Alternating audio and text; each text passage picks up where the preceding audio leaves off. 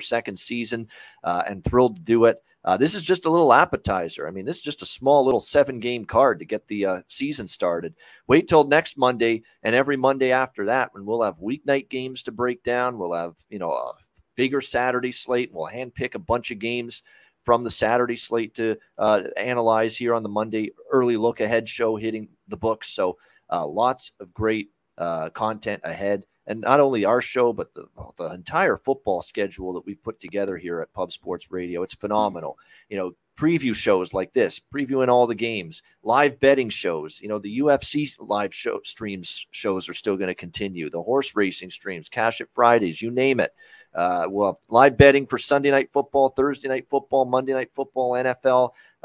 Dabby Cab with a Saturday afternoon college football live betting show right after our Saturday Pub Hub show in the morning with that we're starting again this Saturday with me, Conor Mack, DJ Big Boss, and Big Ragu. I mean, we are going to have you covered, seriously, here at Pub Sports Radio throughout the football season, the fall and the winter months. So make sure you tune into all the great content that we're going to have here on the channel. All right, Nevada, New Mexico State next up. And this game has seen plenty of line movement. When these lines came out in the spring, Nevada was a 14.5-point road favorite in this game. They are now just 9-point road favorites here, 50.5 being the total. There is no team in college football, not one, that has as more upheaval and just absolutely rebuild written all over it than Nevada.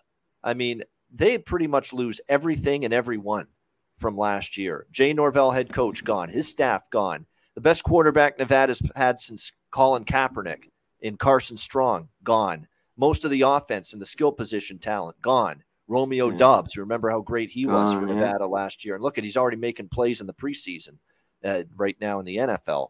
The O-line is totally rebuilt. The defensive line is totally rebuilt. In fact, there's only 2 starters on the entire defense back this year for Nevada. A totally brand new coaching staff, new schemes, new coordinators, new systems, both sides of the football. I mean, this is probably the biggest, upheaval from one season to the next as any team in college football. And they're unsettled at the quarterback spot, which tells you, how good are these two guys playing in camp when the new head coach here is undecided on who his quarterback's going to be. Nate Cox and Oklahoma State transfer Shane Illingworth are battling for that quarterback job right now for the Nevada Wolfpack. But either way, you're talking about a team that in the Norvell era was very good. They've had 2 really good seasons in a row, and you're just basically now starting from scratch.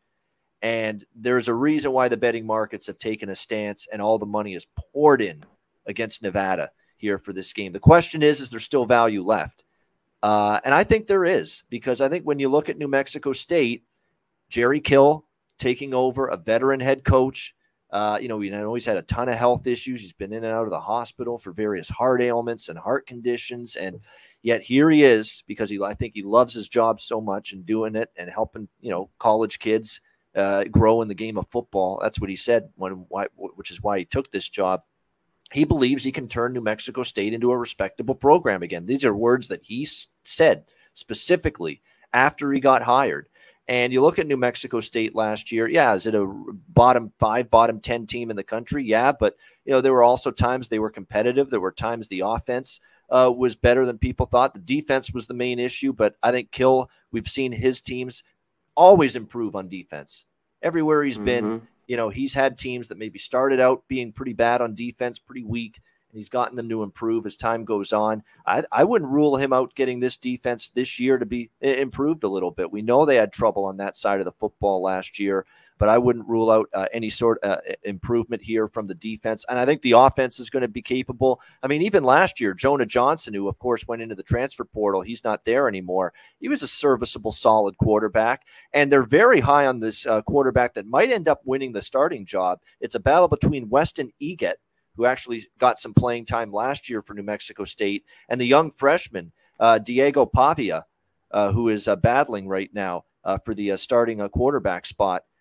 And the freshman right now has the inside track. Last articles I read from Las Cruces saying that there's probably a solid chance that New Mexico State, goes with Pavia here in this first start. And, he's a guy that's got a decent arm. He's from the state, local kid.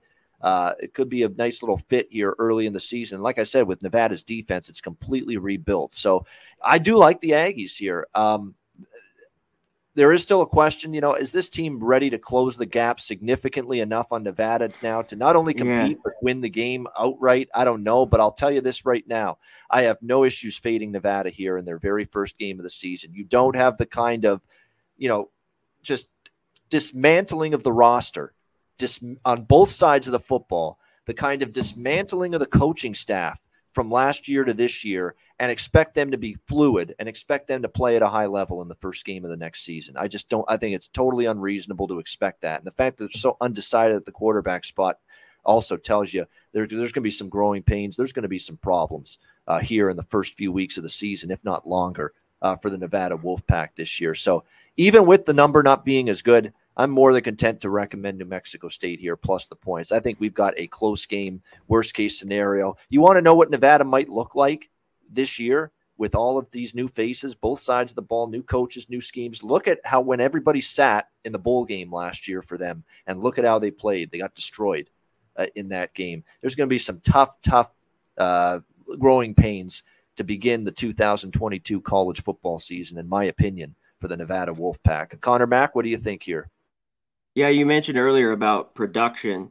UNR least production bringing back in all of college football, and they're just not very good. That's 131 out of 131. Yeah.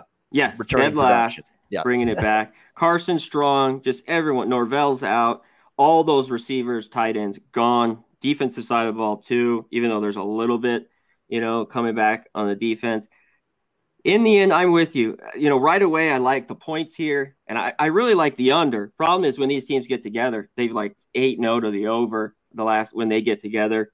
And can they change New Mexico State? Can this team, I think they're going to be better defensively, and they played at times at the end of the year, but they still gave up a ton of points, especially early on in the year, and weren't very good. We know Jerry Kill likes to run it, slow down the clock. So this total's interesting to me. I lean to the under.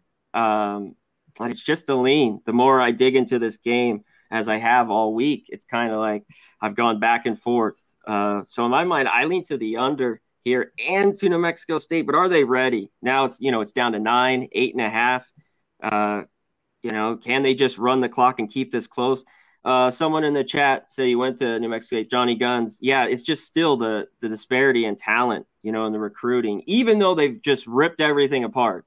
At UNR, they still are probably better than New Mexico State, but I'd grab the points here. I am, and I'd lean under if I were on the total. Yeah, look, the recruitment is not there yet. It probably may never be, because this is New Mexico State. We do have to remember that it may never be there. UNLV recruiting, but somehow, some way, Jerry Kill was able, at least in the secondary, to get a Michigan transfer in there. That was shocking. I couldn't believe my eyes when I read that. One of the transfers he got in the portal was from Michigan for the defense. I'm like, wow. I don't care who it is. You're doing when you're getting someone from Michigan to come to Las Cruces, New Mexico. I mean, you're doing something right. Yeah, but the kid might have had a little bit of issue too. Yeah. I mean, why is he leaving Michigan to go to Las Cruces? But yeah, I get what you're saying. And the question is, the one thing about Jerry is, he's keeping the kids on the straight and narrow. Has been able to do that. So that could be a concern with that one player that he brought in from Michigan. But like I said, I think I like the fit. Again, this to me is more like, is New Mexico State going to have some games where they get throttled this year, especially when they play good teams? Of course, they're going to have some really rough games. But we're talking about them on their home field against a program and a team that's basically starting from scratch this year. We're just asking them to stay within single digits. All right. That's all we're asking. Yeah. And I think they're capable of doing that. And that's where they got help, because they got torched was the secondary. And that's where you're talking about Selden from Michigan. They got Miller from Maryland. To shore up, those corners and safeties, because, they were not very good. Gave over well over 300 yards passing last year. So that's a little upside. So I want to see, man, this week 0 is so interesting how they'll match up at home and how they'll play, especially on the defense side, though, because offensively they're not going to do much. They're going to run it. I don't know how great that'll be. So